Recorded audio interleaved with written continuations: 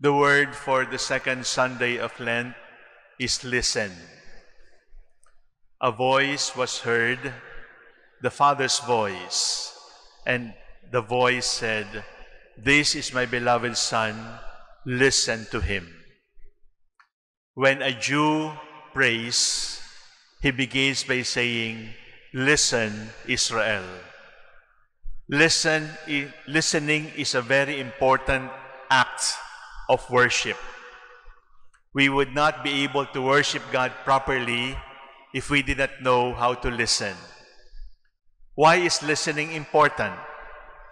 Number one, because we receive faith by listening.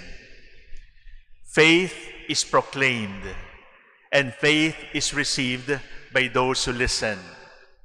Sometimes, faith is proclaimed by words, but oftentimes, faith is proclaimed by the example of Christians. So people listen. People listen more to actions. People listen more to lives. People listen more to example than to words.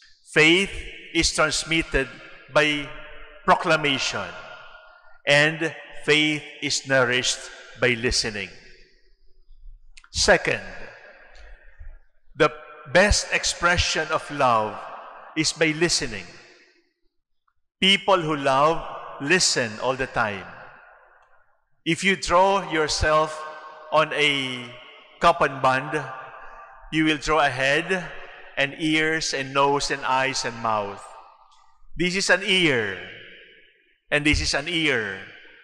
If you remove this and put them together, you form a heart. The two ears put together form a heart, because those who love always listen. Listening is an expression of love, and those who listen less and talk too much maybe are loving less also. Third, listening is also our hope, because listening is the prelude to dialogue. There is war in many parts of the world. There are conflicts. There are civil suits in courts. And people are fighting. And how do you pursue peace? Pope Paul VI, repeated by St. John Paul II, said, "The new name of peace is dialogue." And today I say, the new name of peace is listening. The new name of peace is listening. And people who listen will be able to dialogue. And people who dialogue will be able to achieve peace. So 3 reasons why listening is important. Number 1, listening is the proof of love. Number 2, faith is nurtured by listening. And number 3, the hope of the world without war or conflict is listening. Listening as a prelude to dialogue.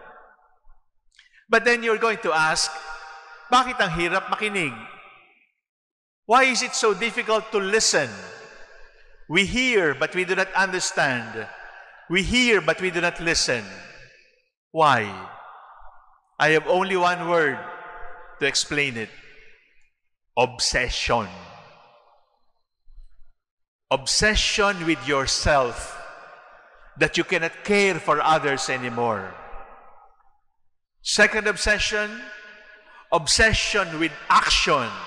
We want action all the time. Action agad. Speed is important, because time is gold. Obsession also with time. I am busy. And because I am busy, I am in a hurry. And because I'm in a hurry, I look at my time.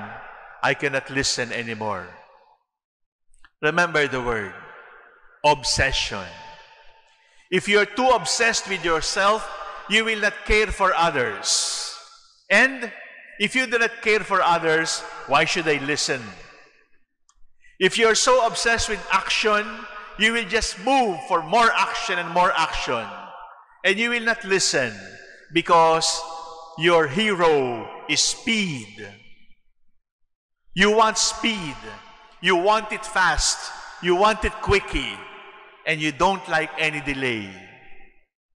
Time is gold. And therefore, if time is gold, listening is a waste of time because listening takes time. But my dear brothers and sisters, not everything can be equated with gold because the time that we spend with one another listening is beyond silver or gold or diamond. Obsession with yourself, you do not know the word you.